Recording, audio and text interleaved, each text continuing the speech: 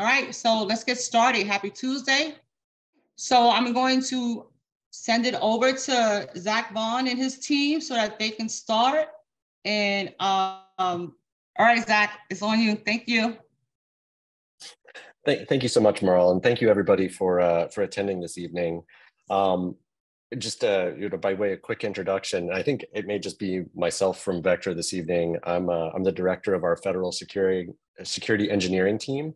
I've been with Vectra approaching 2 years now.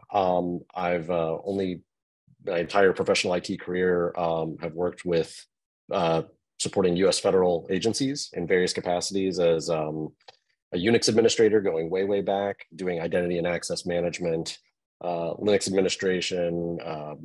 When virtualization came on the scene, became a virtualization administrator and then architect for a number of agencies, and then made the shift 11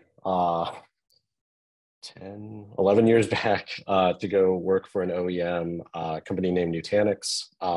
Saw them, joined them pre-IPO, took them to public, helped build the federal team over there, and doing kind of the same thing the last almost 2 years here at Vectra. So really appreciate everybody taking the time to join. I noticed there was somebody else from Vectra, which is awesome. So I appreciate you being on as well. Just wanted to take a couple of minutes ahead of launching into the Blue Team workshop to give a background on what Vectra is, what we're trying to do in the space. We'll touch a little bit about AI and the use of AI, how Vectra has been using AI for a number of years, even as it has become a very hot topic. I think for this crowd, it seems like, especially given the breadth of enablement that Merle was mentioning, I think this crowd has been aware of the power of what AI represents. But I mean, I think in the public consciousness, certainly over the last 9 to 12 months, it's really entered to the forefront. So much to the point that I guess jokingly, everybody now has to be an AI company. But I'll talk a little bit more about who Vectra is, why we exist, what it is that we're trying to do, and then we'll pivot from there into a hands-on exercise. I saw in the chat. I'll post all of the information necessary. It's something that all you need is a web browser to participate. There's some reverse proxy credentials that I'll share all of that in the chat. I did pre-create 75 different accounts. They're just numbered sequentially. They all have the same password. So people are welcome to snag those if you'd like, but honestly, it takes the same amount of time to input those credentials as it will to create a unique account for yourself. And there's no tracking or anything that'll get emailed to you. In fact, you don't even need to use a valid email address to sign up for this evening's event. So with that, let me share my screen just for a couple of slides. We won't spend too much time in the slides. And then we can pivot from there into the active exercise, which I will also run through and explain what we're doing in the Blue Team environment. So let me share my screen. And if somebody would be kind enough to just share in the chat if you can see the screen, because PowerPoint and Zoom sometimes. Okay, great. Thank you very much. Maybe if you could do me a favor and just let me know if, as the slides advance, we still seeing, now we should see an agenda. Sometimes if I'm using this view, it gets, okay, good enough. So perfect, thank you all very much, I appreciate it. So, already introduced myself, so that's great. And Merle, thank you again for the opportunity to speak to the group.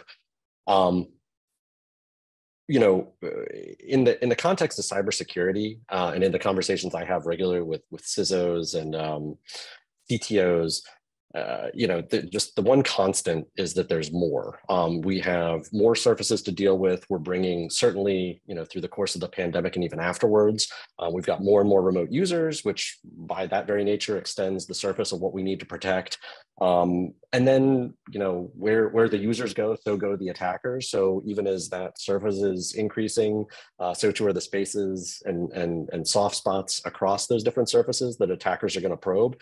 I think specifically now around, if we think about identity, identity has become such a rich target for attackers, because given that we're leveraging federated identity services to allow us single sign-on capabilities, as we're building hybrid applications, even hybrid enterprise networks that span on-premises and cloud regions. Single sign-on is a great thing. However, if somebody figures out how to go ahead and snag that OAuth token, they've now basically unlocked anywhere that is that you can go. And if they've got nefarious purposes and intent, they're going to use every trick in the book. So just more and more and more. And I was having a conversation about a year ago with a CISO, and we were kind of, I was explaining, it was an introductory call and talking about why Vectra, kind of similar to this presentation. And they said, look, I like everything that you're saying. He said, but you have to understand too that there's a real feeling in cybersecurity of like, when have we done enough? Not to say that we stop, but initially we go way back. It was like we're gonna thicken our perimeter, we're gonna harden the perimeter, and that's not enough. Obviously, like the attacker still found a way in. We introduced things like multi-factor authentication, which again, in the theme of more, I'm doing more and more and more to try and secure my networks, my enterprise, my business, et cetera. So we put in multi-factor authentication. We needed to send all of the logs, even as we're instantiating more and more of these systems. We had to have a place to store all the information that they were generating and ideally correlate it. So we introduced STIM and then there's executive orders and mandates that come out that say you need to have EDR solutions. And so we did that. And he's like, so when there's definitely a feeling of fatigue, is like, even as we're trying to do all of these things and maintain expertise in all these different realms, we're never, he's like, it's a semi-rhetorical question, because the answer is, it's a never ending race, right? Even as we as defenders are putting up newer roadblocks or traps to try and stall and ferret out these attackers, the reality is a motivated nation state is willing to burn millions and millions of dollars to create campaigns of immense distraction to ultimately go after whatever it is that they seek to get their hands on. I'm not going to talk too much about things like zero trust architecture, et cetera. Suffice to say that I'm encouraged by the fact that even as this problem of more is kind of ever pervasive, there are efforts being taken to try and mitigate some of the threats that are represented in this ever-changing landscape. So I think I've been at the show floor at Gartner up at the Gaylord there in the National Harbor the last 2 days. I'll be back again tomorrow, but having a conversation with someone at our engagement zone, and they said, well, so you're doing security-led AI.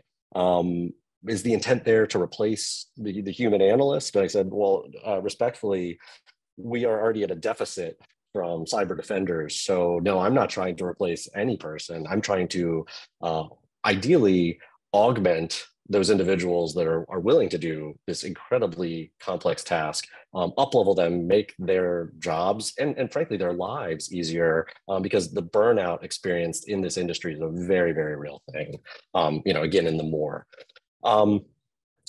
even as we've created these different types of systems to try and triage and respond to emerging threats. As I mentioned before, motivated attackers are going to find a way inside. And, with an average dwell time of approaching an entire calendar year in some cases, it's just kind of untenable. And again, get back to that motivated nation state. These are entities in which time is on their side. And in fact, the cyclical nature of the rotating staffing of SOCs just plays again in their favor. They can choose to do a single type of activity that, lacking any additional context, just gets lost in a sea of noise of alerts. That any reasonable human being would sit there and say, well, that's, if they even see it, they'll say it's different. But are they going to remember and write down or log that back 2.5 weeks ago they saw something that was unusual but nothing nefarious or in and of itself bad, and then their shifts turn over, maybe they go on vacation, How do they start to stitch together that campaign of something that's truly low and slow that takes and escalates over months to even approaching years sometimes. We're as humans, we're bound by the limits of human memory and endurance. Attackers, they get to sit there and execute a script, probe around a little bit, go dark again. It's really asymmetric in its design and the relationship between us. And so enter why Vectra and why Vectra AI. And I kind of alluded to people using AI pretty frequently these days to describe what, in some form or fashion, whatever it is that they espouse that they do. We've been in the business of doing security-led AI for the last 11 years. The first 5 to 6 of those really spent doing deep research and development in crafting the bespoke methods, partnering security researchers with top of field data scientists, PhDs who understand how to craft the appropriate types of algorithms that map back not to a specific call it payload or previously known CVE or anything like that an attacker may use, but really looking, using the MITRE ATT&CK framework as the backstop for the approach. What are if we look at the phases of the cyber kill chain, what are things that once attackers find their way post compromise into an environment, what do they have to do? Performing reconnaissance, escalating privilege, moving laterally, exfiltrating data, the interstitial steps. So we're going to get into what Vectra has built to really, back to the example I gave of up leveling and arming the analyst as they're trying to fight this asymmetric battle. Just one brief, Blackstone is both an investor and a customer of Vectra. The type of efficiency that they've seen gained by just tamping down on the amount of noisiness thrown at their analysts, and how much more effective they've been able to be in truly tracking down indicators that matter within their environment, and also how much more quickly they're able to triage out benign indicators. So, false positives, if you will. If you can throw fewer of those at somebody, if they're able to react and respond that much more quickly, the signal that's left is typically that much more important to have front and center in front of the analyst. So I've already kind of segued into talking about Vectra, but as I mentioned, founded in 2011, we have over 100 models now, leveraging things like supervised and unsupervised learning methods. And I'll get into a little bit more about the AI. There's a far deeper discussion to be had for those that are interested around the data science behind what it is that Vectra is doing. And in fact, if you happen to have the opportunity or the desire to speak to the data scientists that have helped to build these models, I've put them in front of various data science teams within the intelligence community.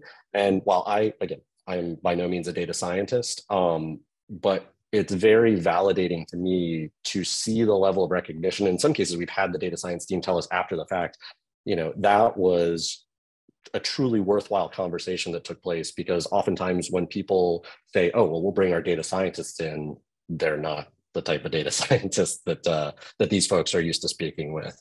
I mentioned the mapping to the MITRE ATT&CK framework. We also co-developed a number of countermeasures in the MITRE DEFEND framework. We have 12 patents around the AI methods around those countermeasures. And for those that are interested in this type of thing, from a pre-IPO company, just crossed the $100 million annual recurring revenue mark at the end of last year. And as we go forward, as the market makes sense, I think ultimately the idea will be to take the company public. I mentioned a little bit about my background. Having been here at Vectra just shy of 2 years, we already had a decent representation of federal agencies using Vectra. We are most deeply deployed across a number of intelligence agencies, as well as Department of Defense agencies. We have IATTs and ATOs on several DoD networks. We're also deployed at a number of civilian agencies, as you can see by some of the logos here, to include the Drug Enforcement Administration. We're used by the U.S. Senate, the U.S. House of Representatives, and the Library of Congress, the Capitol Hill triumvirate, if you will, Department of Energy headquarters, and a number of others. We're a small. I lead a team of 5 people. I regularly go and give initial presentations around what Vectra is. I'll do installations. I'll do triage. I'll give demos. But I'm very fortunate to work with a team of highly motivated engineers, and all but one of us are cleared to varying degrees. And then we have a comparable number of sales managers focused on the different verticals within federal, and we're spread out across the United States. I'm based out of Washington, D.C., so I'm a local for anybody in the Northern Virginia area, as well as a number of our other team members. When it comes to integrating the signal that Vectra provides, we're not trying to we don't have any notion that we're the one tool that's going to solve anybody's problems. As I mentioned before, I'm very proud of the work that our data science and security researching teams have done in providing a really easy to use and understand product that really does prioritize what matters for cyber defenders. But at the same time, we're a signal provider that is going to work in correlation and contextually with other telemetry that you're gathering, as well as solutions that can respond based off of the information that Vectra is providing, along with that other telemetry, to actually take action against something that you observe to be incorrect within the network. I see a comment in the chat, IT glue. I don't know that we're IT glue, other than the fact that we look at the net, we're spanning visibility across the network. We've incorporated the ability to look at activities in M365 and Azure AD tenants. And I mentioned before, I think actually identity is the IT glue now, because that's what everybody is using to move across all of these disparate surfaces.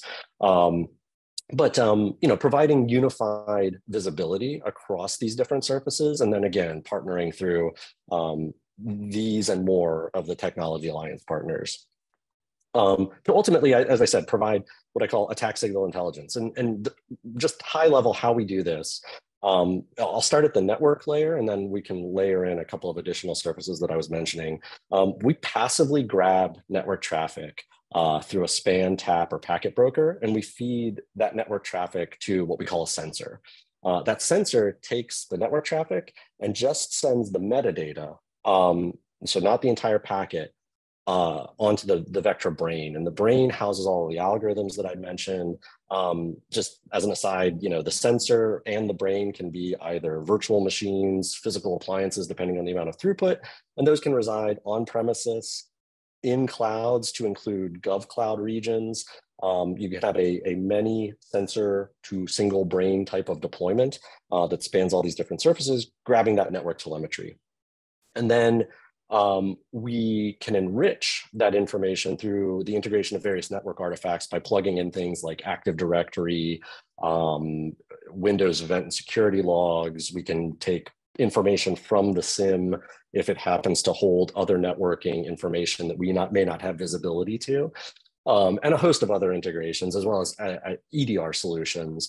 And then I mentioned the identity and SaaS capabilities. So we can also ingest the logging information from M365 and Azure AD tenants to include GCC High for those that work with the federal government, specifically, typically DoD.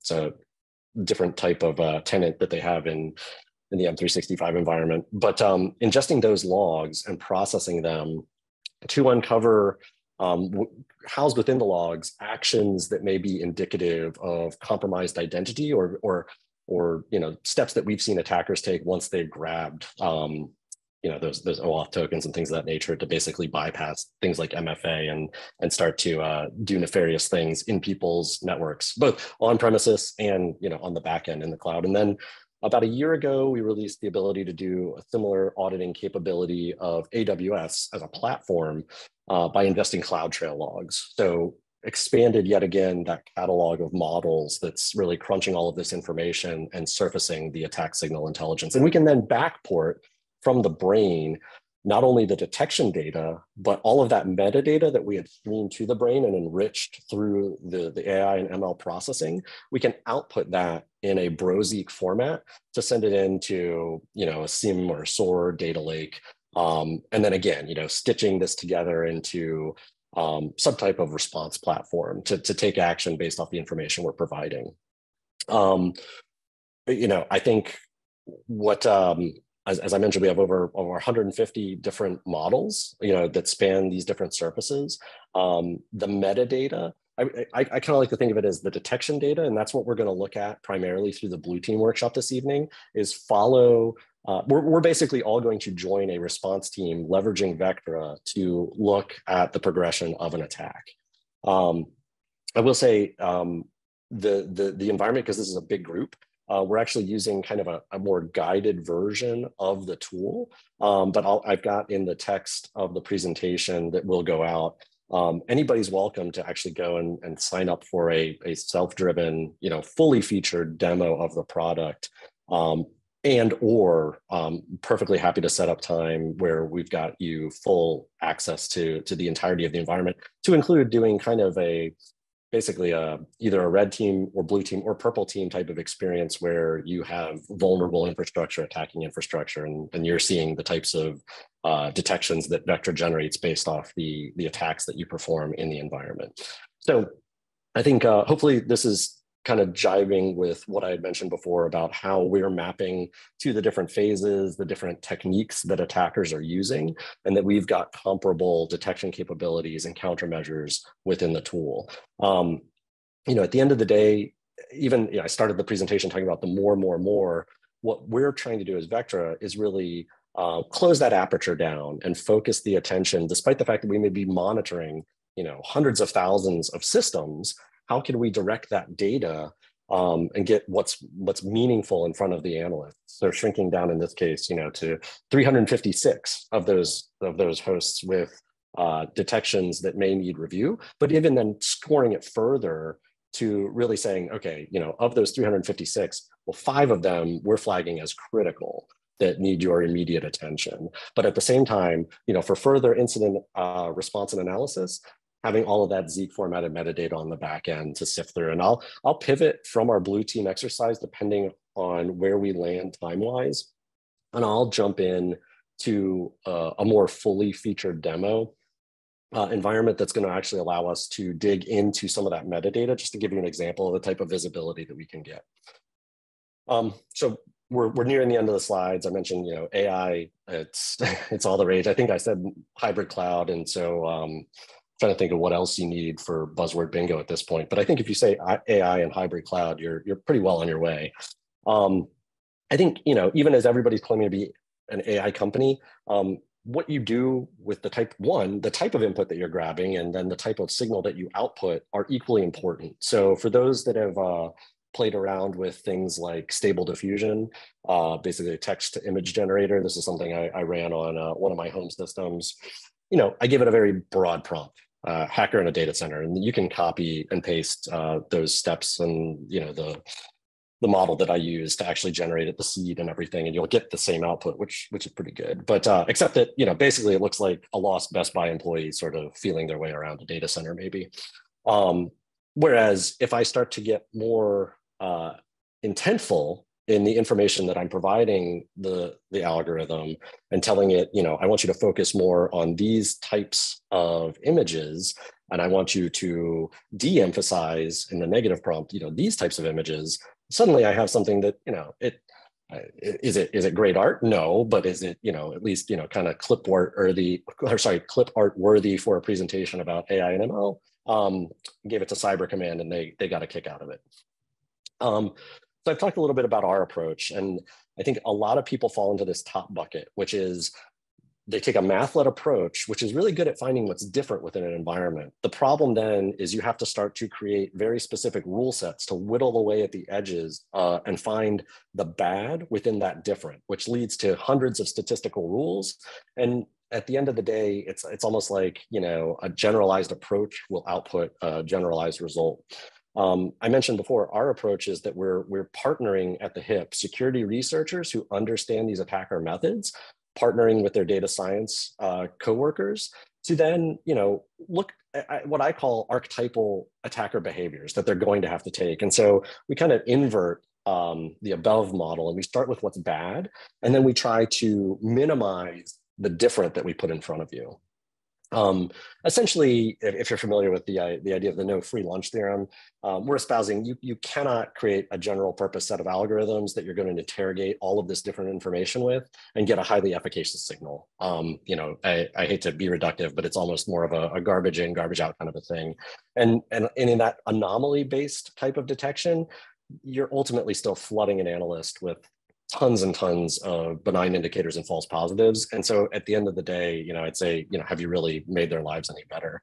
You know, we're trying to provide that attack signal intelligence to give greater coverage, clarity, and control, even as we're being responsible for protecting more and more and more. I mentioned the MITRE approach. And so, you know, we feel very, I don't know, we feel very strongly about having a common nomenclature to kind of hang all of this back on so that, you know, it's an understood framework. And we still participate really closely with MITRE. Our federal principal technologist, Robert Marcoux, and one of the members of our Office of the CTO recently co-authored a soon-to-be published paper on a new MITRE framework called Caveat, which is essentially the attack and defend approach to cloud. So we're, you know, we're coming to the end of the slides, and then we're going to jump into the blue team. But I just really wanted to drive home the fact that, you know, we're thinking like we're working backwards from the problem statement, thinking like an attacker to then show the analyst where it is that they need to direct their attention. And I mean, this is just a subset of the different types of detections that we have in our catalog mapped to the different surfaces. So we're talking about network and identity, you know, federated identity through Azure AD, and the various public cloud and SaaS platforms. And we have AWS today, Azure's coming later this year. So last slide, and we're going to move into the blue team workshop. My ask, I guess, would be like, if you take nothing else away from what I said, these 4 things, you know, we are a true AI and ML, we're a data science company that is insanely focused on security, and that's it. We're not trying to be everything to everyone, but that is our true north. I saw in the chat there was a request for slides. I will send these slides on so that they are disseminated to the group. Up until March of this year, we were signatureless. So in fact, one of the customers that I have in Virginia, you know, it's an Alphabet agency. When they deployed and instrumented Vectra, they actually retired their Suricata-based signature capability because they said, you know, we actually get better signal from the behavioral-based detections that Vectra provides. And so they retired it, and they fall within a space that they get to make their own rules. A lot of our other customers, even as we have conversations with them, and they're customers of Vectra, where the behavioral-based approach is the one that they want to take, they have requirements to field solutions that can load signatures. So just a couple of months ago, at the end of March of this year, we released the ability that, if you think back to that diagram that I showed, for people to run a Suricata engine on the same Vectra sensors that they've already deployed or deploy. And now we're actually doing pattern matching of the traffic. So for known vulnerabilities, they can load you know, their threat feeds basically onto the engine on that sensor, and any matches will hit to a backend SIEM.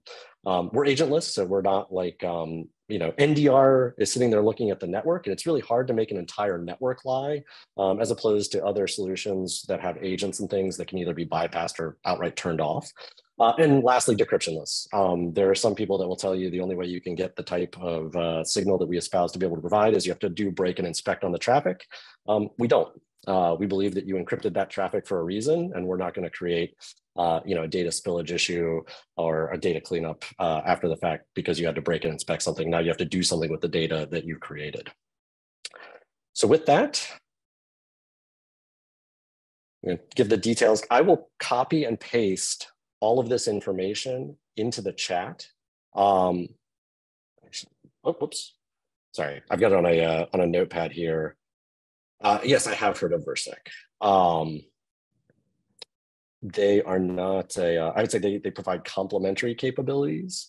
I don't view them as a competitor. So for those that would like to follow along in real time, this will be the URL. Oh, yeah, no, I that's great. Again, I'm a big believer in defense in depth strategy. You know, you saw the slide in terms of partnership.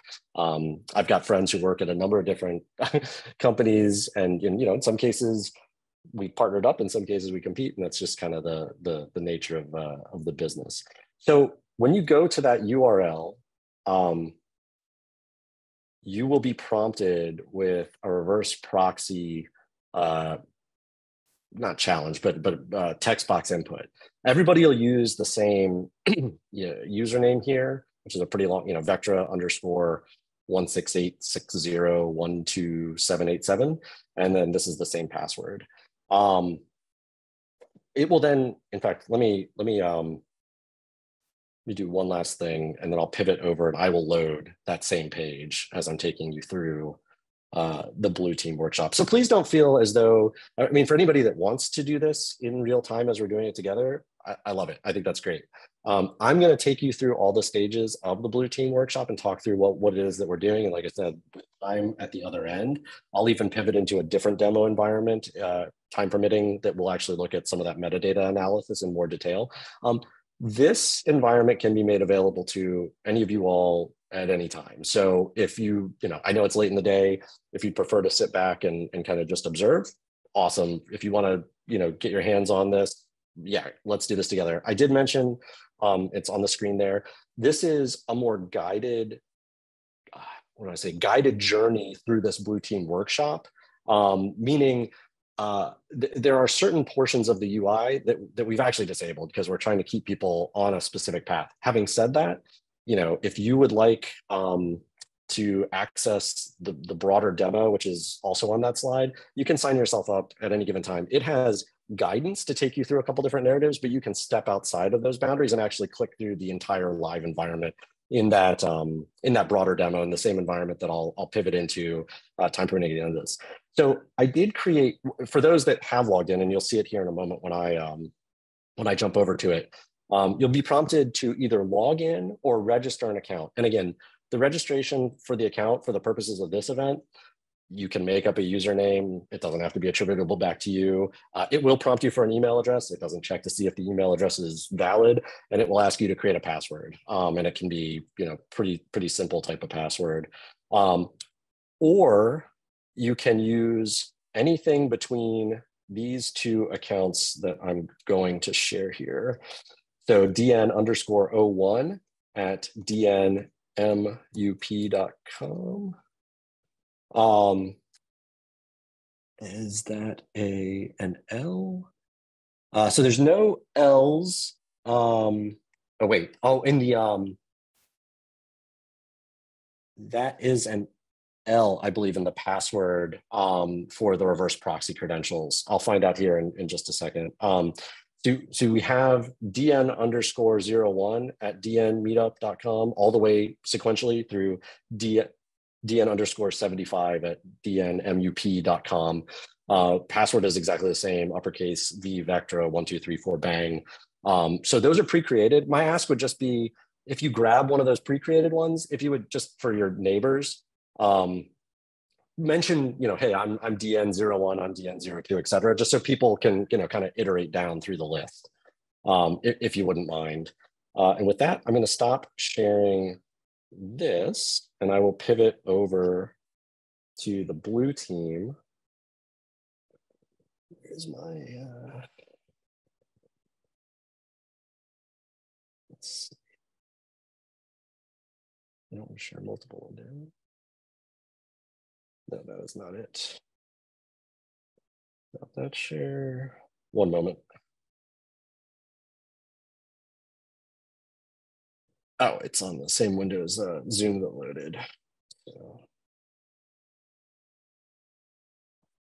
And like I said, welcome to grab those pre-created accounts, but feel free to add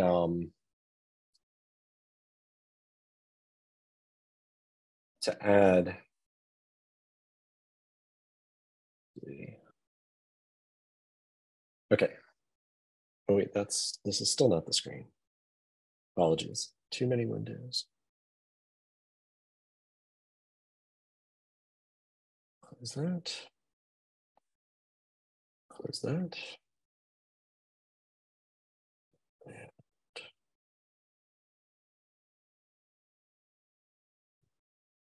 Here we go. Okay, and I've been following the chat. I see a number of people who are saying that they're in. So feel free to. It is self-guided. I know with a group this large and with the request to kind of stay on mute, feel free to if you have problems, post them in the chat.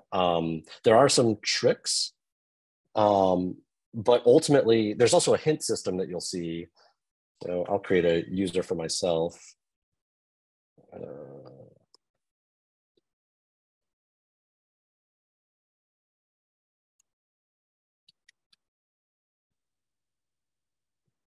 And basically there'll be an additional tab that gets opened up that'll actually take us into that Vectra console that I had mentioned.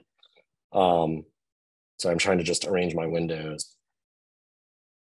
So basically, this may ring more true to life than is comfortable for some. This may be the reality in which you live.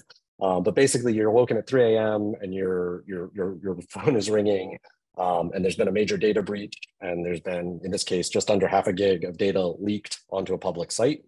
So your CISO wants you to run through what has gone on to understand the breadth of the incident, and obviously from a root cause analysis, how did it happen? The data that was leaked was posted on corporateleaks.com, and you've only got an hour to basically get this debrief in front of the CISO because she wants answers and she wants them now. So we're going to use the Vectra platform to investigate the network, to understand what has taken place within the environment. And the way in which the exercise is structured, it's looking for specific responses. And then when you complete the initial challenge, you close it out.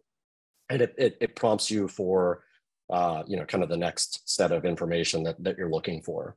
So moving on to the initial investigation, let's find out who actually did this.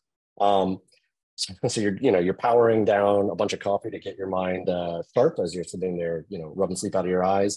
So the first thing that we're going to want to do is open the Vectra detect tool. And you should see it drop you right into a view like this. This is our dashboard. Just as a highlight, I mean, we're looking at a very modest, 20 concurrent systems being monitored here, but even of those 20, we're really only showing 3 hosts that require any kind of attention, and of those 3, only 2 of them in that critical quadrant. So let me go back to the challenge here. It says, did you notice the new host pop up in the critical quadrant? So let's start by looking at this prioritized host.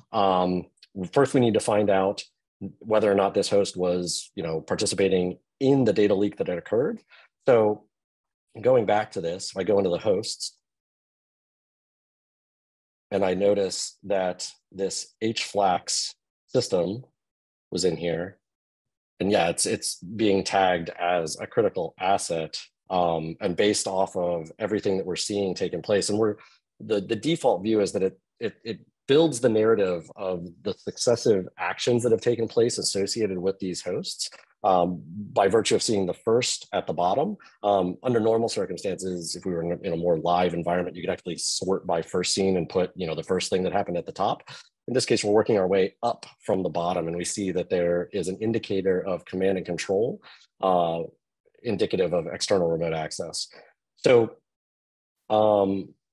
what we want to do in this case is look at the traffic to that domain. So click on the dropdown in the exfil category to see any indication of the attack.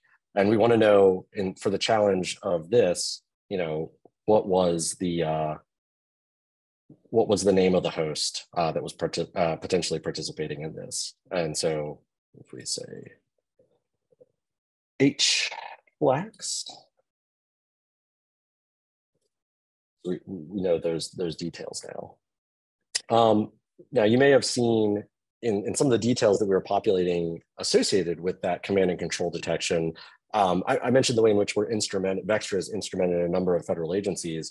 We're taking all of those informational artifacts and we're sending them either into ticketing systems or in some cases, depending on the criticality of the asset, basically immediately entering into a remediation workflow via a SOAR platform or something like that.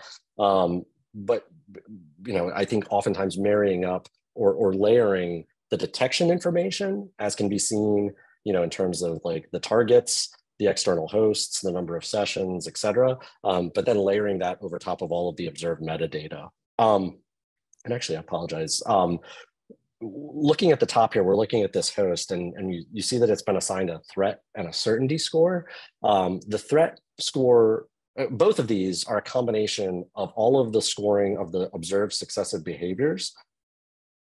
How do you get back to the challenge page? It should have opened a new tab. If it didn't, you can just hold back on your browser button or just reload the URL for the Blue Team workshop and choose to log in as the account that you're using. And it will take you to whatever phase you are through the attack. And I would just, if it didn't by default open a new tab, I would, when you're on this initial investigation and it talks about, let's start by logging a Vectra, just right click and open your link in a new tab. That's what I'm doing here. I'm pivoting back and forth between the cyber range scorecard with the challenges tab and the Vectra UI, or the guided version of the Vectra UI. So you could jump back into the command and control challenge. So we see in this case that we're communicating with an external host, and we're in the command and control phase. So, sorry, I was just describing the threat and certainty assigned to the host. So that's comprised of all of the observed detections that we are associated with that host. The successive nature of them. So if you'll notice where we are, in terms of this host experiencing the attack phases, we've gone all the way, in this case, unfortunately, in this example, all the way out to exfiltration of data. We'll come to that through the steps in the exercise. But you can see that each one of the detections themselves has a threat and certainty score. And so if I click on this external remote access, I can see the external host IP with which we're communicating. If I click on that question mark associated with any of the different types of detections, you can see the variance in the scoring, both around threat and certainty. Threat basically asserting that if what we're saying is actually happening, the potential harm that this could represent to your network or organization. Certainty builds over time in terms of the confidence of the system, and that's really influenced by the types of detections observed relative to any other similar detections or associated detections, either on that particular host or account or seen acting in concert with other resources within the environment.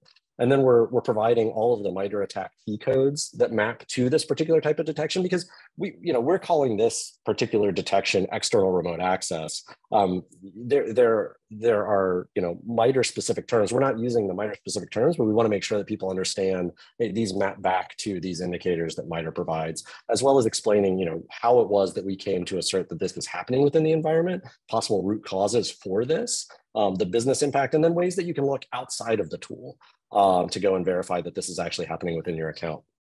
So we have the external IP of the host of the external IP of the external system. One kind of tip that I'll give to you, you may have seen it when you first logged into, or actually for those of you using the existing accounts, you may not have seen the tip.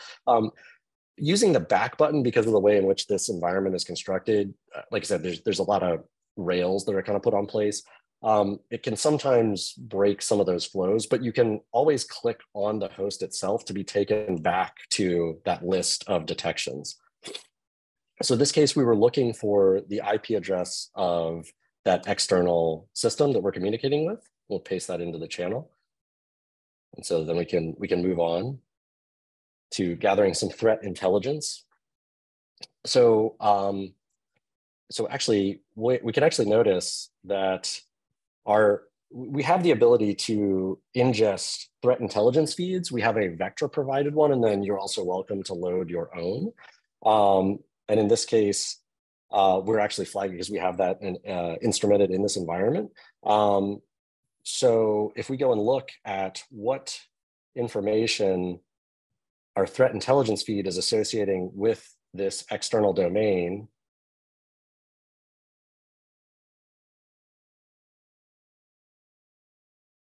we can get a little bit more information about what they're doing. And up here in the attacker details, we're saying that this is likely indicative of a Cobalt Strike attack. So if we copy, I can copy Cobalt Strike, and then we're inputting that here. I will, just as a heads up, there are a few of these challenges as we get a little further into the flow that I'm not going to say that they're not trick questions, but they're crafted in a way that they are expecting very specific answers. So not to worry, even in some cases, just because it's been a long day for me, I might actually go with my gut and pick the wrong thing, but we'll work our way backwards through it to ultimately get to the right answers. So here, we're actually looking for multiple answers where we're going to provide comma separated with space in between values. So we need to look at the other detections. Even though this is we basically determined that this is the host that was involved in the attack, but there's a number of steps that occurred, beginning with that external remote access. And then once they've gained entry into the environment, not surprisingly, the attackers needed to find out and probe around them to see, kind of get the lay of the land, and then basically look for,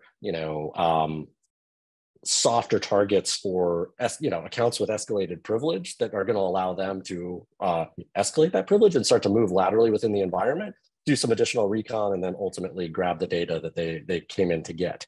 So this is asking us, look at the other detections on the host and see if you can find out more. The lateral and recon phase, basically saying that they're trying to perform reconnaissance. What detections do you see under the recon phase, excluding file share enumeration detection? So if we go back here and we look at everything around the recon phase, we can see that we're looking for, they're performing port sweep. Let's see.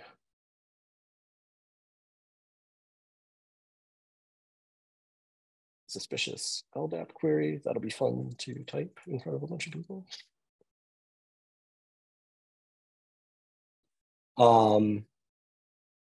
File share enumeration. Oh wait, sorry, not including file share enumeration. So the reconnaissance port sweep, suspicious LDAP query, and then I missed the RPC reconnaissance in between there. So RPC recon. And we are not to include the file share enumeration. So that should work. I'll take that trailing comma out. Good.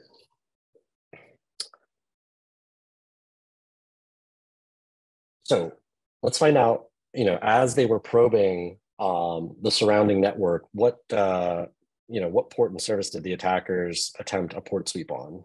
And we can answer with either the port number or the service name. Excuse me. So if we go and look at the port sweep, we can actually see right there the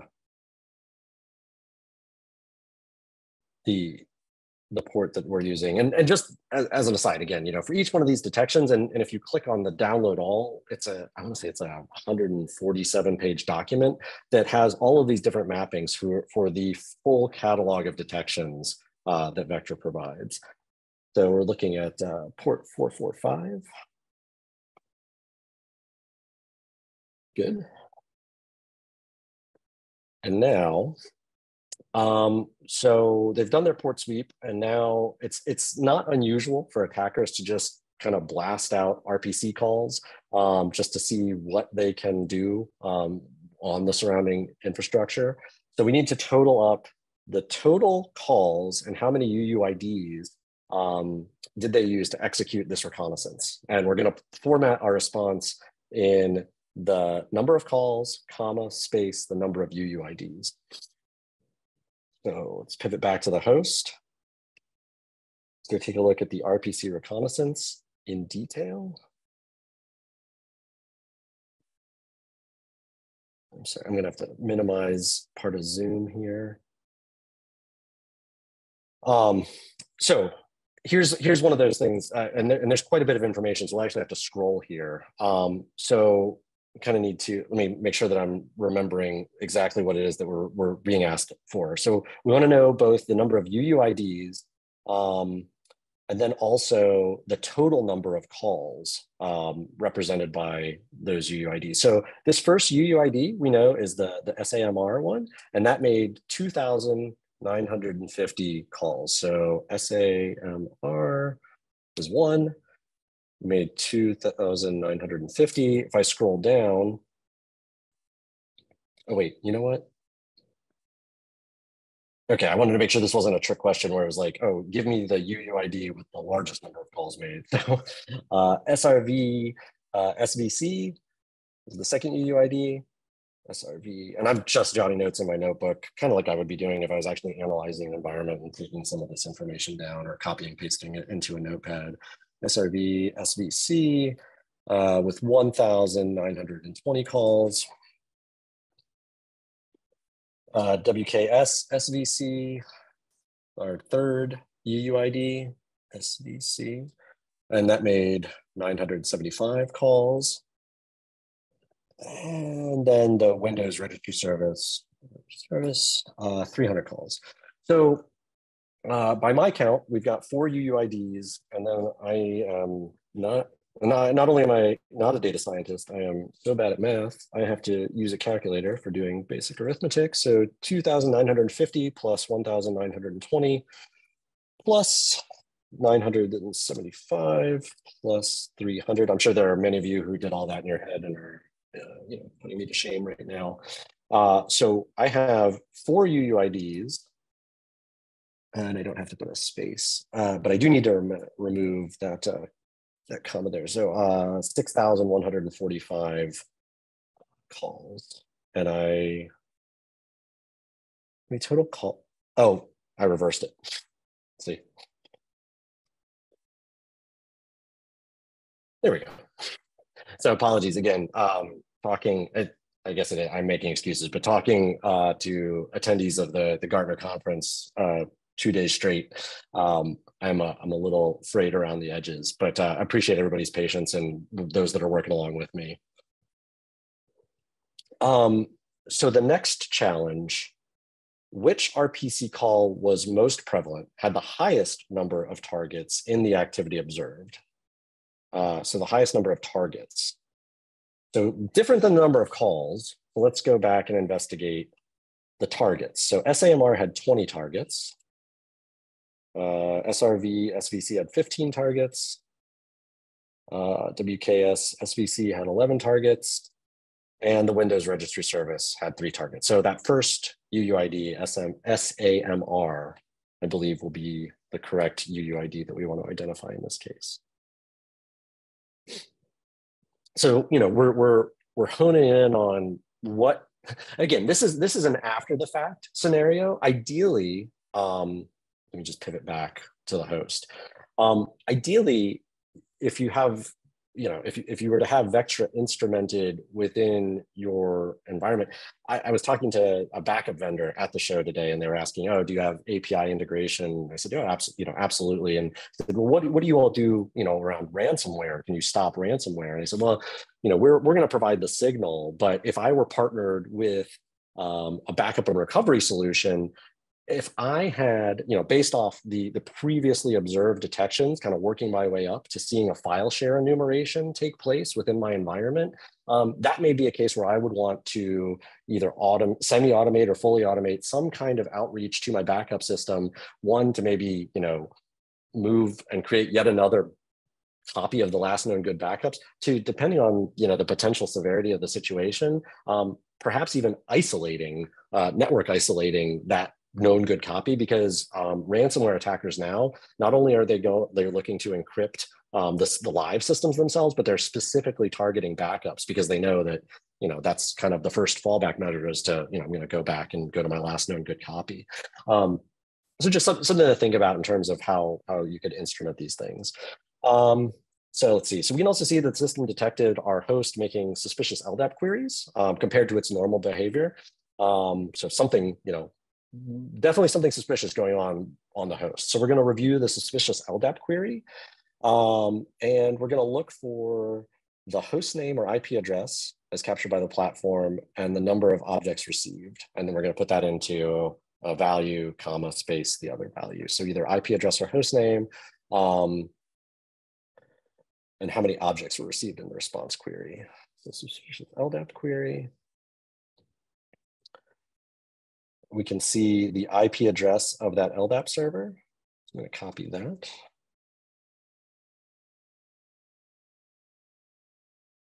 And the number of objects, we can see the type of LDAP request being made.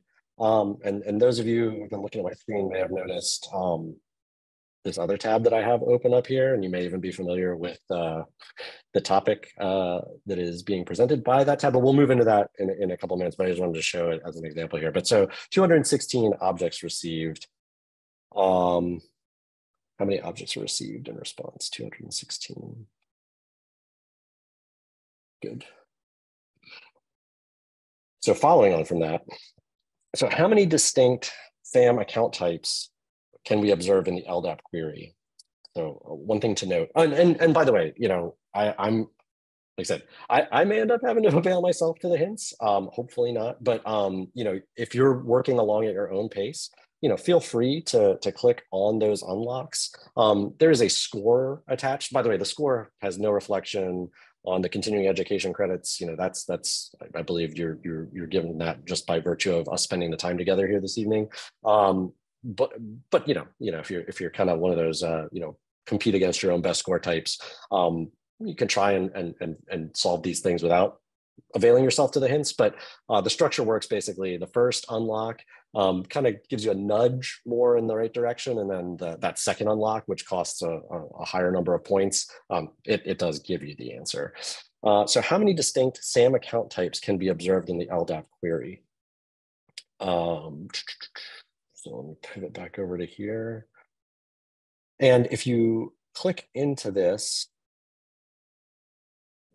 we can actually see this really long list. And this is one of those cases where I'm not going to do it in real time, but if you copy and paste this all out, or kind of start to basically copy and paste each one of these SAM account types with the unique identifier, there are duplicates in here. So it's not a matter of, because it's asking specifically how many unique ones are we finding. So ending in 457, ending in 456, ending in 912, ending in 369.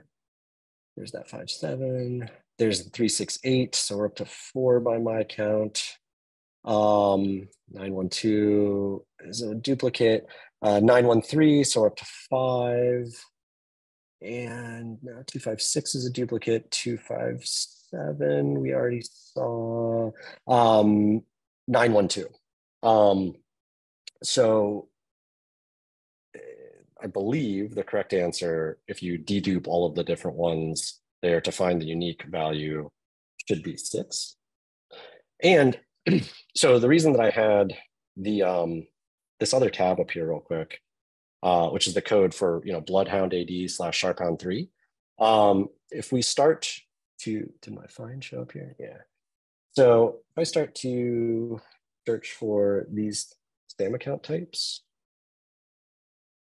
here in this code, which you'll notice that these are actually, so they're most likely running some version of Bloodhound AD in this instance to go and look for the different account types. So you can read more about the Bloodhound tool if it's not something that you're familiar with, but it's a really powerful tool that is used, frankly, by both attackers and defenders alike. There's a lot of stuff that's out there now to basically be able to find Bloodhound and Sharphound. But you know, we're not the way in which Vectra is detecting that. It has nothing to do. There's nothing inherent in the Vectra capability that sits there and says, "Oh, I identified those same account types. I'm telling you, it's Bloodhound or Sharphound." But if you were to, you know, query the backend metadata or something like that, you would most likely kind of come to that conclusion on your own.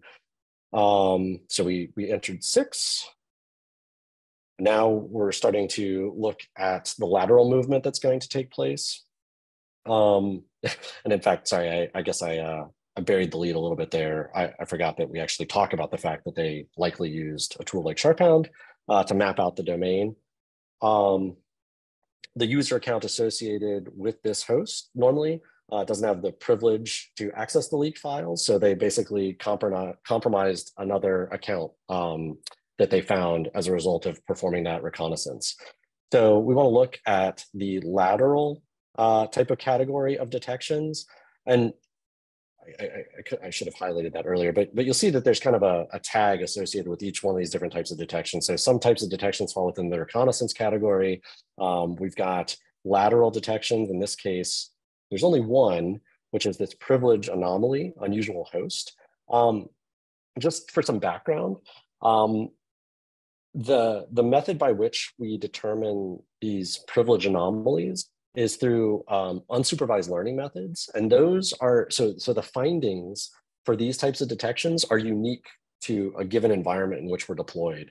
When I say unsupervised learning, these algorithms actually take in information that they're seeing that is unique to each one of these environments and starts to build models of privilege through doing graph analysis and then clustering models together of understanding relationships of hosts interacting with other hosts, user accounts interacting with those hosts, and the services that those user accounts may interface with, provided we're getting the input from something like either observing Kerberos traffic, ingesting Windows event security logs and Active Directory, things of that nature to feed those specific algorithms. This is not something that raw packet headers alone can provide, but if we enrich that information around the relationship and the interaction from a host to host perspective, this is something that is really powerful when you layer it in. So we can see that all of a sudden this other administrative account, we saw that the Flax account didn't have the privilege to access the files in question, but all of a sudden we're seeing a very high privileged account from this host, and we're saying it's unusual that this account is operating on this host and that it's being granted to this list of services. So, you know, taking a step beyond just saying, hey, this is different, so you can level set and kind of contextually understand, well, normally we're seeing a service account interact with it, a very specific, explicitly named administrative account, and then a maintenance account.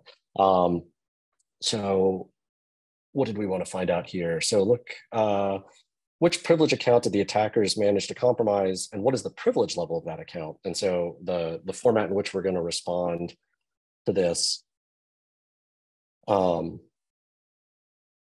Oh, the RPC summary has the total. Thank you, Paul. I'll fall on my sword that I wasn't even paying attention and that it's just kind of more focused on everything they've been doing the last couple of days. So I appreciate, that's phenomenal actually, and I didn't need to write anything down. So that's a good tip. Paul gets extra points for pointing that out. So which of these accounts, so we see the K Malone administrator account, which I don't want to copy all of, I just want to copy, copy like this. And the privilege that we're asserting it has. And when I say privilege, think over time, as I mentioned, we're observing the interactions to ultimately funnel up to a one-to-many relationship as having the highest amount of privilege, meaning, there's a host, there's an account, there is a service that has the ability to interact with the broadest amount of other systems observed within the environment. That is effectively how we are asserting higher privilege. You can also always manually mark critical assets, critical accounts within your environment. You might have seen stars by some of the assets in the environment, whether it be a host or an account. And then So basically meaning these are key assets, and regardless of the criticality of the detections associated with them, I always want to have them front and center to me when I log, excuse me, when I log into that dashboard. Coming later this year, we're also introducing the ability to further attenuate on the basis of either groups of IPs or hosts, groups of user accounts pulled from Active Directory groups as an example, subnets, entire networks, et cetera, and basically say, you know, for these that for these subsections of my environment, we don't change the intensity with which we interrogate the data associated with those systems, but what we do is we then dampen the scoring or augment the scoring depending on the criticality that you tell us those resources have. So as an example, if maybe you maintain a guest Wi-Fi network, you may care about what's going on that guest Wi-Fi network, but unless you start to see bleed over from the guest Wi-Fi network into the enterprise network, you don't necessarily want to have something on the guest Wi-Fi network blazing in the critical quadrant. So you might tamp down on the amount of scoring. Again, it doesn't remove any of the interrogation of the data to provide the detections. It just mutes the scoring, and that's a capability coming later this summer. So bigger fish to fry too. So we're using this KRBTGT service, and based on the behavior observed in the network, it's typically normal for which account. And so I think I'd already kind of shown, which of these accounts we're normally seeing interacting with this particular service. I picked the bottom one there.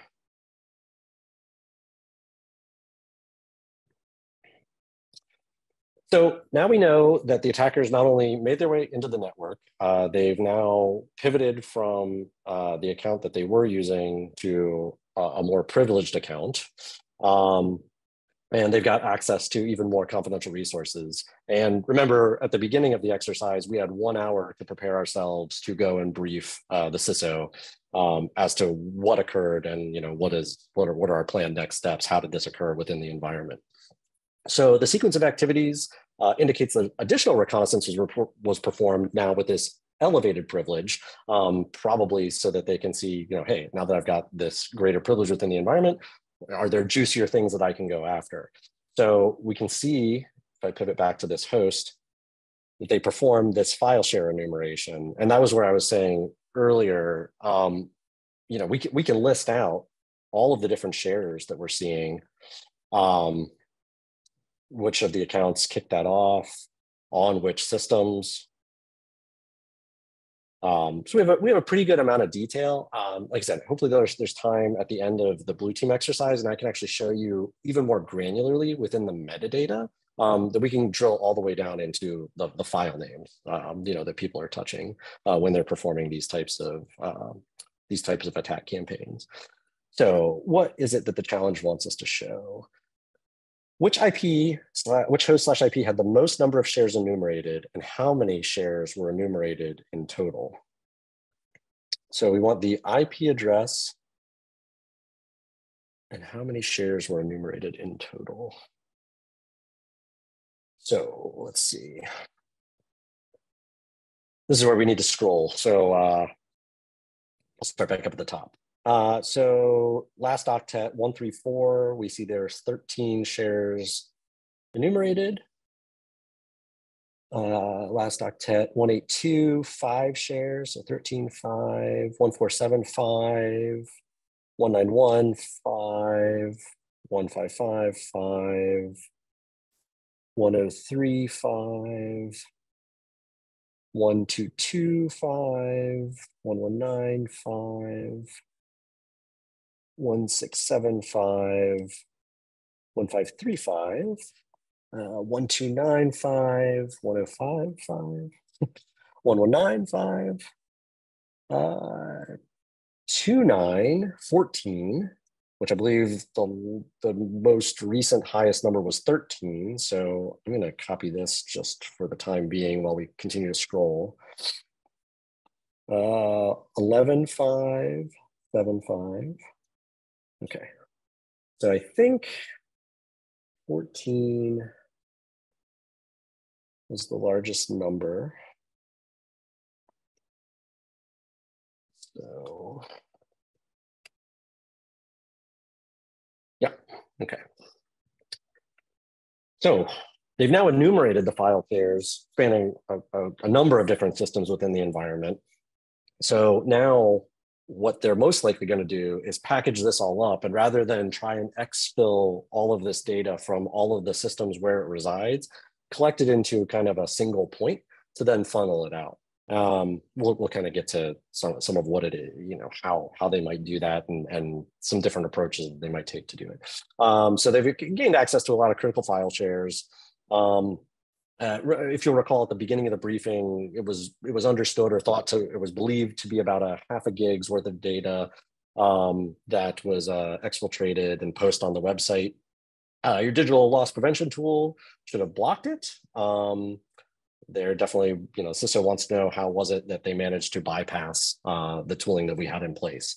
So if we look at the detections in the exfil phase and see how it was that they managed to send this data out. And let's look first. So data gathering, as I mentioned, you know, where we're actually pulling all of the data all together. So even though ultimately they only exfiltrated 500 megabytes of data, they actually gathered just over 4.5 gigs worth of data.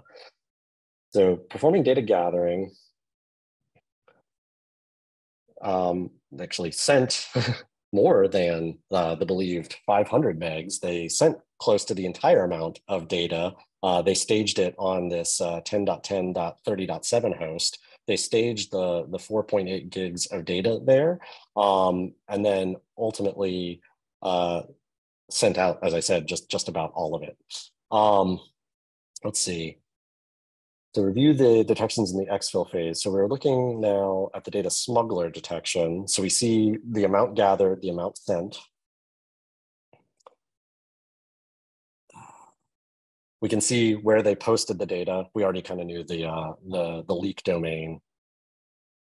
We can see the amount sent there. Apparently, our organization was normally sending just under 100 megabytes of data to a website called corporatelease.com, which is a conversation in and of itself. But you know, again, showing the difference between what we're normally sending and you know, what we're sending in this case. And you know, the means by which we actually exfiltrated the data. We can get stats on this domain, its reputation score, etc. So I believe what we're looking for here is that we were leveraging a hidden HTTPS tunnel. Kind of the same means by which they entered the environment, they actually used to exfiltrate the data. And it's not unusual for, if you noticed, yeah, that we were basically, it's not unusual to abuse you know, different ports and protocols that have legitimate purposes, and then leak data out through those mechanisms. So let's see. The data posted on the leak site. So there we go. There's the discrepancy for you. So they chose, and it's not unusual, like to post a subset of the data collected to basically let you as the stakeholder know that, yeah, you got owned. We have data. Here's just a taste of what we have. You know, if they're trying to, you know, hold you over a barrel essentially and basically extort you for more money, you know, we know now that they have a lot more of the data than what's already been shared. So let's look at the detections in the exfil phase and find out exactly how much data, which I'm sorry, I jumped ahead a little bit. But we can, this is what we're asking that we saw, excuse me, in the data smuggler detection for how much data was collected and how much was ultimately infiltrated. So 4.8 gigabytes was how much we collected. I'll pivot back just so that that everybody can see what I was talking about there. So again, we can even see it here in how much data was sent. But if I go back to the data smuggler detection, we gathered, or they gathered 4.8 gigs worth of data prior to the exfiltration event, and then ultimately sent out just under that amount. So 4.8 gigs, 4.7 gigs.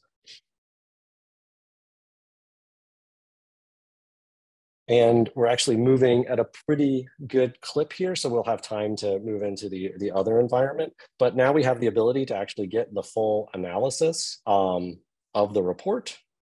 I'll download that.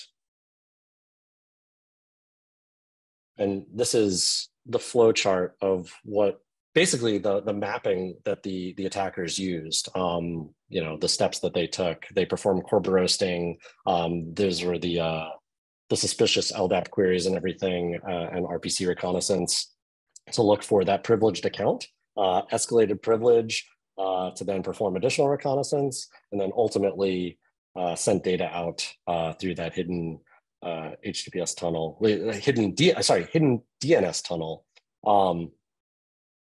And then there's just a full, you know, mapping of like putting this together for the CISO for her to see all of the systems that played a part in the campaign, as well as the different stages of the attack that they took.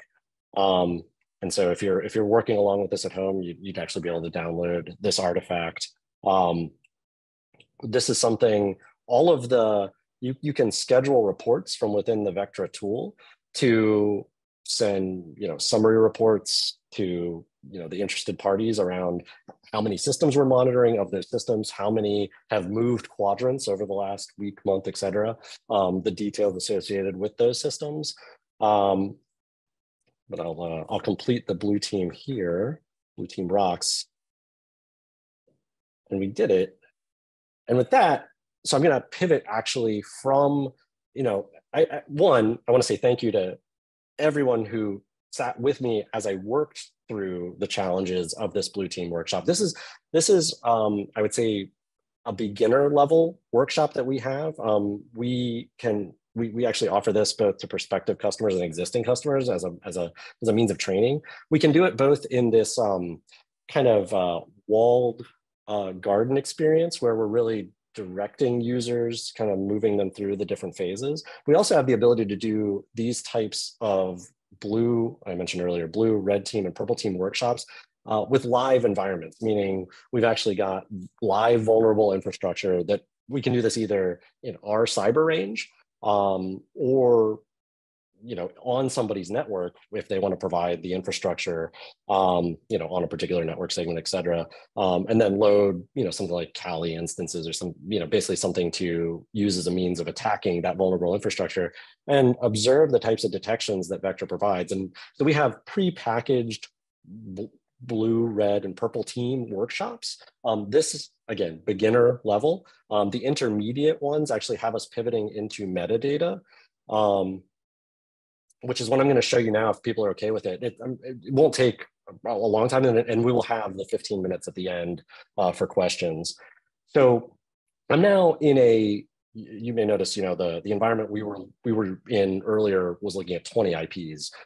This is still, again, a demo environment in our cyber range, but we're looking at, you know, a significantly larger environment, just over 3,000 systems. The thing, again, I'd like to just draw people's attention to, of those, you know, just under 3,300 systems, you know, we're really only putting about just over 1% of those systems at the forefront of somebody's attention. And even of that, only 10 hosts in the critical quadrant. But I wanted to show an example of the type of metadata. Let me see, let me find a host with some exfiltration. No, I don't want to do that. So here we've got, you know, I mentioned before, our sensors can be deployed on premises, in cloud. So here we actually have a server running in AWS. And you all may notice, I mentioned I like, for whatever reason, my brain works better where I start at the top with what's going on and work my way to the bottom. But we can see here that similar to the attack that we were just investigating, there's been file share enumeration on this particular system.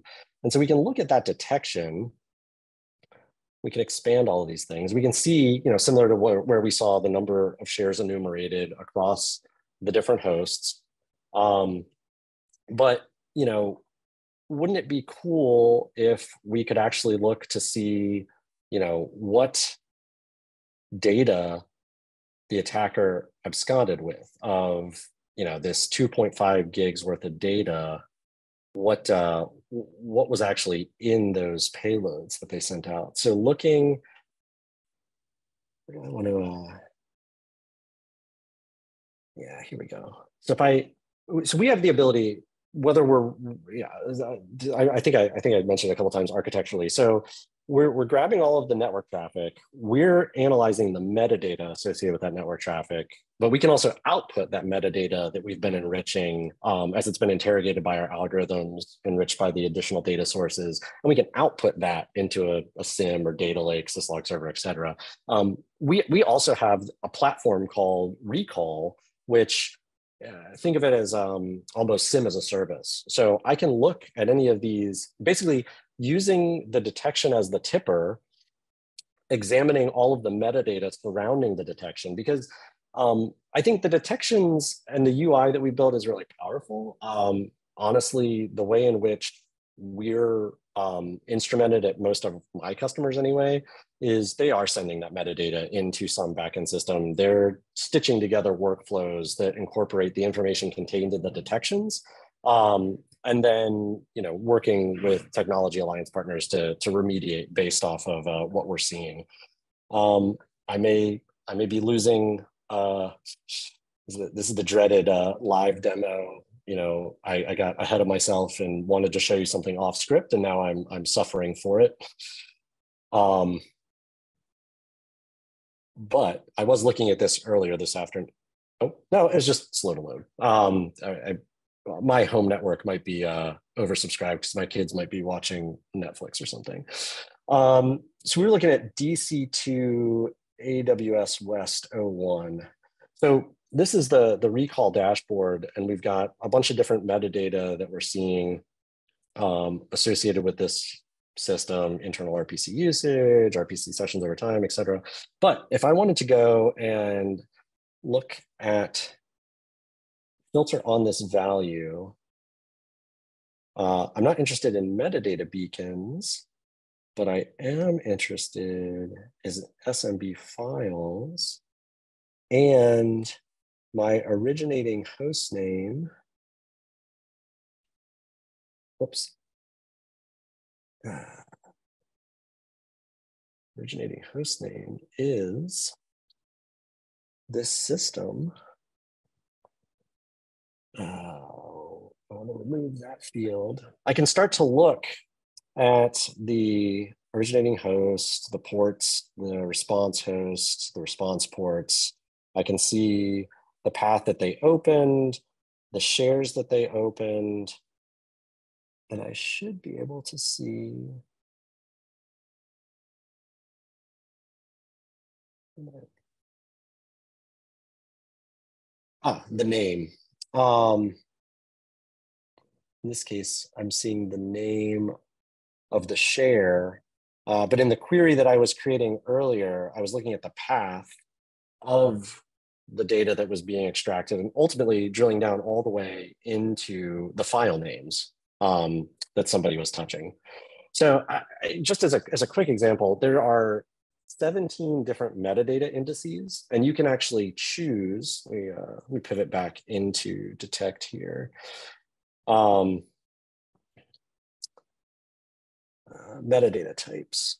Yeah, 7 to 10. So you can be selective in which metadata, what metadata it is that you want to choose. And then if you're familiar with, there are a couple of really cool companies that have come on the scene that act as, they do far more than this. So I apologize if anybody is here from any of these companies, but companies like Cribble, which can take streams of data and they can further narrow down. In fact, they can perform any kind of translation you want on the data, because as an example, just iSession alone, pretty intensive amount of data that gets piped out of iSession. If I'm saying I want all the iSession data for everything that we're seeing. But if there are only certain elements of that particular metadata type, you can use a transformation capability like a Cribble to basically sit between Vectra and a SIM or a syslog or whatever it is, and more tailor those fields that are really important to you. So just as an idea as to how you can further instrument the data that Vectra provides. I mentioned that's resources. Just the additional connectors.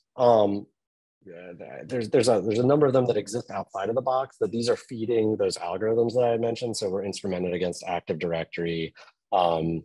If we're in a highly virtualized environment, pull information with vCenter. I mentioned the bidirectional relationship with SIM, being able to do reverse DNS lookup, et cetera. But the reason that instrumenting those additional connectors is important is we hang all of our detections, as you'll notice here, on these hosts and accounts.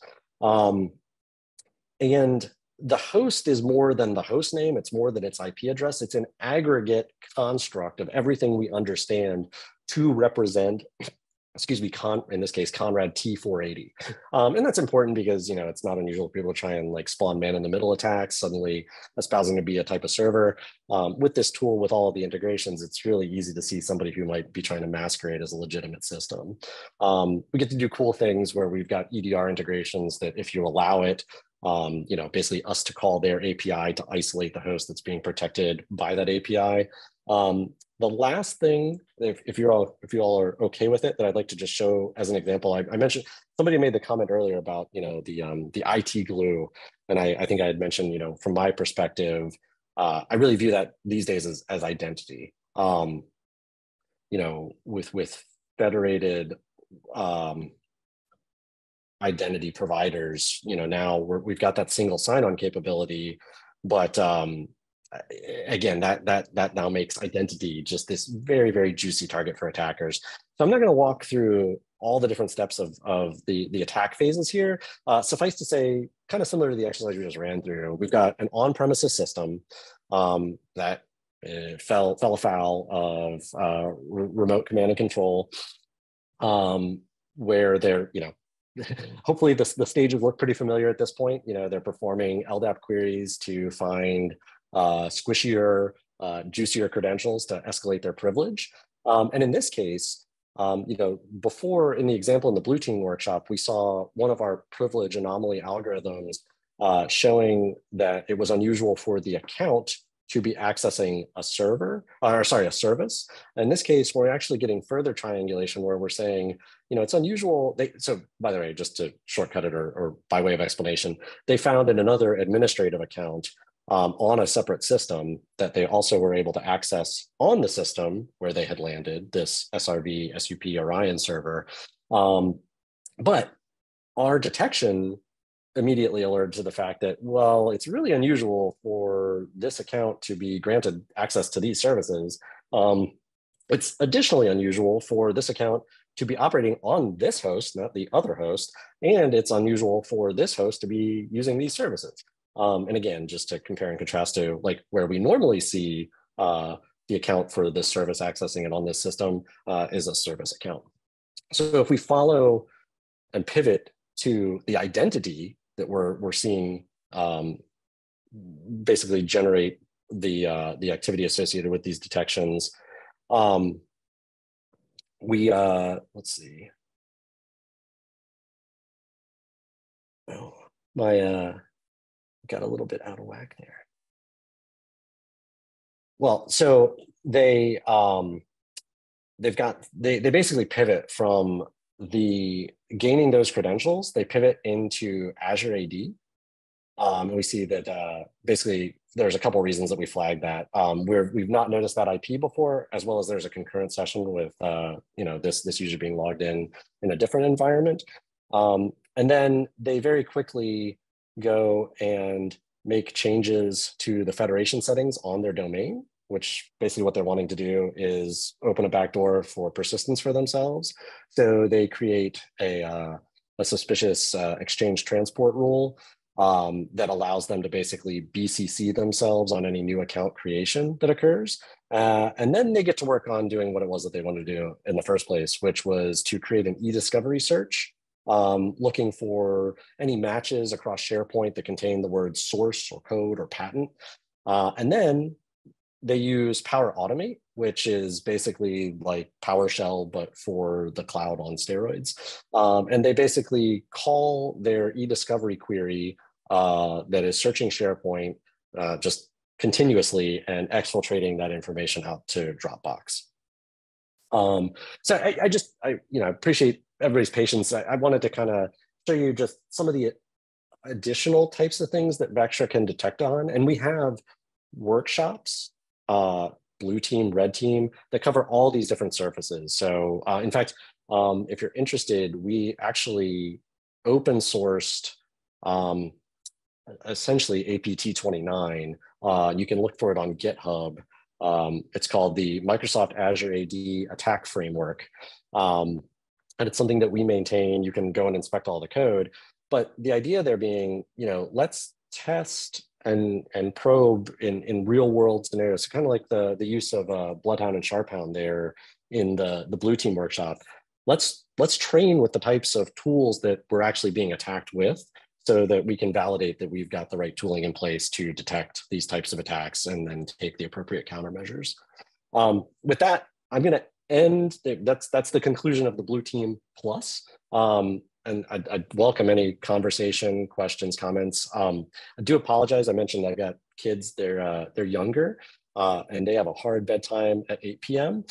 And I also have to get up at 6 a.m. tomorrow morning to start to get them ready to go to school for me to go to Gartner. But I really appreciate everybody's time and would welcome some discussion and questions from now until the top of the hour. There is a question in the chat. Okay, let me pull up the chat. Is it common to have this on Kali to basically keep all your tools together? Honestly,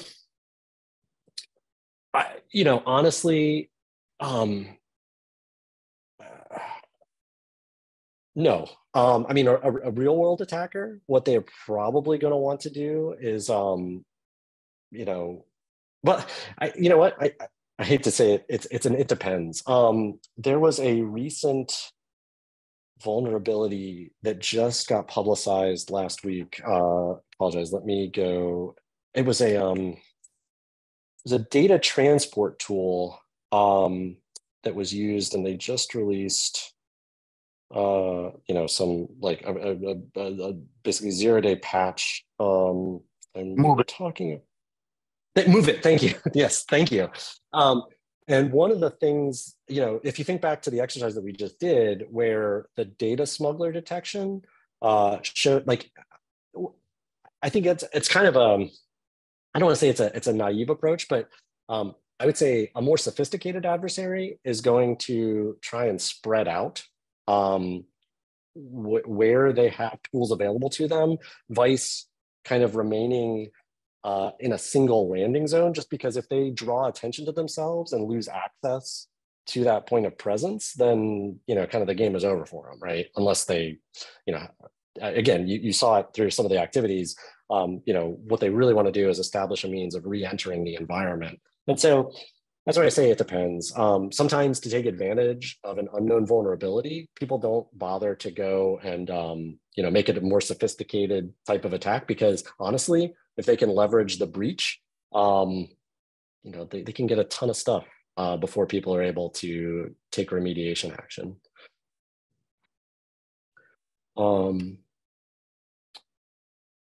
So there was a question. Sorry, I'm scrolling back up through. And I apologize if I misunderstood the question. Yeah, and Ramfi chimed in, and I would say, yeah, you would.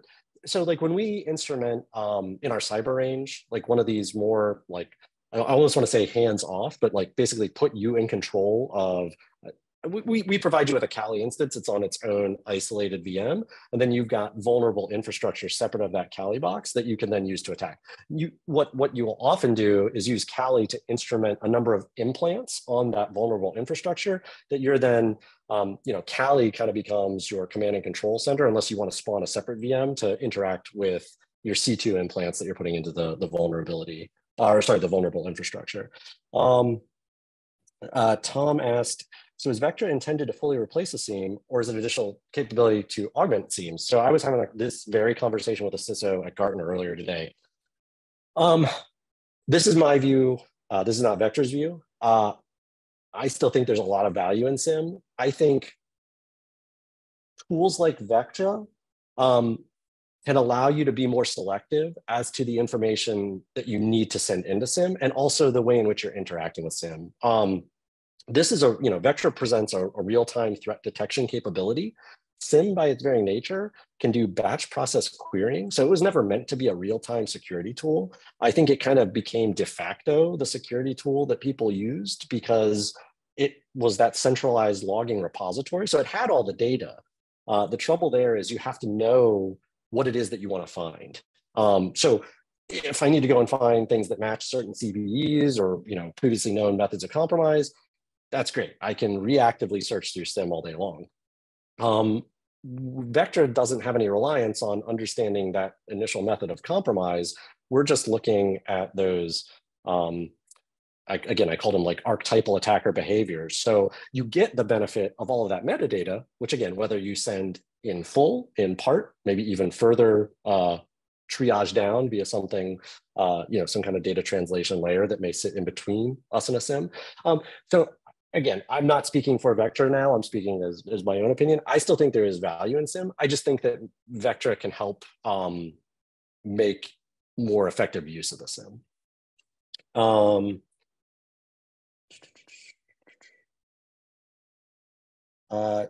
Do we have training or internship programs? I believe Vectra does have internship programs. I will do some looking, and whatever I can find there, I will send to Carrie and team. For what it's worth, it's a program that I participated with back when I was at Nutanix, and I've since used it also at Vectra. There is a program called SkillBridge, which is for people who are preparing to leave military service. It is a internship-like program, but it's a joint effort between DoD and industry. And I've actually helped a few people, kind of make that transition into the private sector as they left their military career, or kind of closed the door on their military career. I don't know if Vectra still has an active relationship with SkillBridge, but I think that's something. I believe there are internship programs. I just don't know in which parts of the company. We have. So I run our security engineering team, which is effectively a pre-sales engineering team. We're talking to prospective customers. We're helping to instrument proof of value, really understanding the requirements of customer environments. But then we've got a consulting services team that really works hand in hand with us to implement these joint solutions with customers. We have a managed detect and response capability. So think, security analyst as a service. They're all Vectra trained analysts. And the cool thing about the customers that are able to avail themselves of that service is we've got Vectra analysts looking at the detections in Vectra, from Vectra, who are also sitting shoulder to shoulder with the people that are writing the code, the people that are doing the security research that help build the algorithms, the data scientists that built the algorithms. So from what I have heard, the people that are able to take advantage of this MDR, managed detect and response capability, it really does plus up. In some cases, if the customer that instrumented Vectra just, they have an IT support staff, but maybe not a dedicated SOC. Question, do we have limited or unlimited access to this to complete the other challenges? I believe this environment should stay live. It should stay live through the end of this evening. Please reach out to Carrie and team if there is an interest in accessing this. Also, in the deck that'll get sent out, if you go to demo.vectra.ai, you can sign up for a live demo, which puts you into an environment very similar to the one that I'm in right here. So it has several guided tours, but you have the ability to click out of them and go, instead of only being able to select certain parts of the interface, you'll be able to move through and investigate anything that you'd like. What type of alert APIs do you support? Mainly via webhooks, etc. That's primarily it. Anything that any of the interactions or the data associated with the detections, we're able to basically get those and put them into systems. And similarly, we can query the backend metadata via a subset of those APIs to push that, to push the corresponding metadata sections, into other tooling. Real quick, actually, that as I was saying that, something worth, I think, bringing up that I don't believe is highlighted in the blue team, and I hope it's instrumented in this demo environment. But let me go back to Conrad T480 real quick. Yeah, it's so we don't have it turned on because it is a demo environment, but so there's a number of things we didn't even touch on, but like you can add notes to a particular detection so that if you're working with an analyst team, you can tag detections, you can triage things out, which I think I described in part. But by default, you can enable this PCAP capability that basically anytime a detection fires, because we use a rolling buffer from the metadata sent from the sensor to the brain, we actually go back and create what I call a micro PCAP of the surrounding event that you can download for any of the detections and then throw into Wireshark. When I was interviewing for Vectra, they said, well, we're going to have you do a blue team and a red team workshop. And I was like, oh man, it's been a minute. I was thinking I was going to have to download Metasploit or something like that, roll my own attacker toolkit and see, like, am I going to be able to hack Vectra, basically, which it wasn't anything like that. We, similar to the cyber range that we would make available to you. But the cool thing I noticed when I was playing around with the environment was like, oh, I can actually grab all of the Wireshark data or the PCAP data that I need, throw it into Wireshark and get a lot of additional information without necessarily pivoting all the way into, a SIEM or something like that to look at the associated metadata.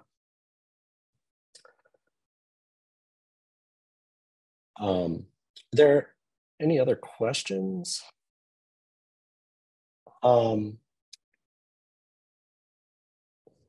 Does the Vectra interface with threat intelligence platforms and enhance indicators of compromise?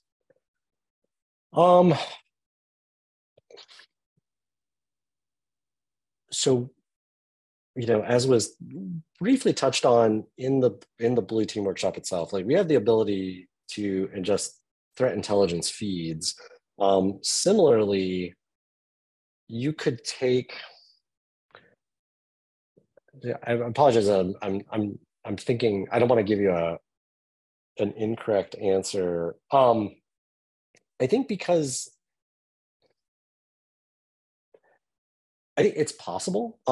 It's not necessarily what I would say our primary play is. I was having a conversation at the show today where I was talking with somebody that has multiple sites spread across the US, and they were interested in taking the detections that they observed at their respective sites and correlating it to see, what fell in common across those different sites, to basically say, like, hey, is there a type of baseline that we can establish, or, is there something that we're seeing in the majority of our sites that we ought to be alerting the other portions of our enterprise to? So I think from that, let's see, like in order to threat hunt, pivot from something to something else.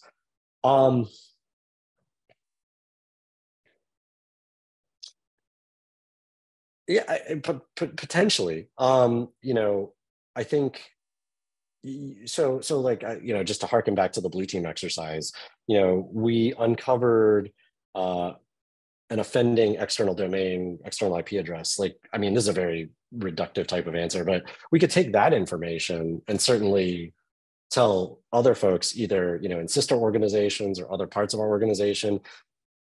I mean, ideally they would have Vectra deployed so they could find it too, but even if they didn't, you could sit there and say, hey, you need to go and look to see if you've got, historically, have you had any kind of interaction with anything from these, these types of domains, et cetera.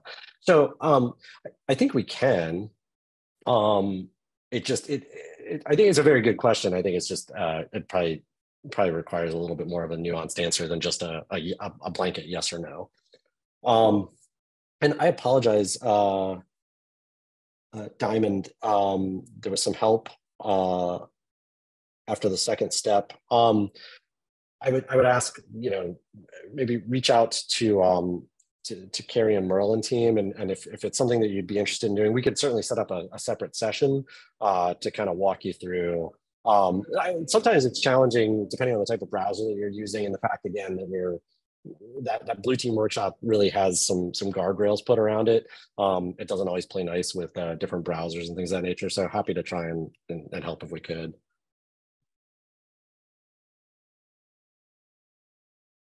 Ramses. Okay, yeah. And I apologize, Ramfi, if I'm mispronouncing your name, but no, I take your meaning more, and would welcome the opportunity to have a more specific targeted conversation in that area, or even dive deeper if you have interest in what the tool's capability represents. You'll still have access to this environment for the duration of the evening. I don't believe this session was recorded, but it was. There is yes, you would all get this. Yes. Oh, it is recorded. Okay, well, that's now I've probably embarrassed myself any number of times throughout the presentation, but that's okay. No, that's great. So good. I'm glad it can be available. But we do also maintain a YouTube channel and a Vimeo channel. So a lot of the same types of content and the approaches that we were discussing throughout the exercise this evening, there's that and a host more. I mean, there are whole deep dives that go in far more granular detail around the data science, the security research approach, instrumentation, around hooking together some of those tech alliance ecosystem partners that I had mentioned earlier. So yeah, please do take a look. If this was interesting to you, I definitely would urge people to go and take a look at the YouTube channel. The recording will be sent out to everyone. Thank you, bro. Tom asks, can you query logs that have not been ingested into your platform? So not so much, we can't query the logs that haven't been ingested into our platform, but what we can do is if there's network related information that didn't traverse one of our sensors, nor come in through, one of the, either an EDR integration or DNS, et cetera, but was resident in a SIM that we had a connection to, we could actually ingest network related information and process that through the platform. It's kind of I don't know if I'm answering the question properly, because basically in order for us to look at information, we have to have processed it through the algorithms, interrogated it at some point for us to be able to make use of it.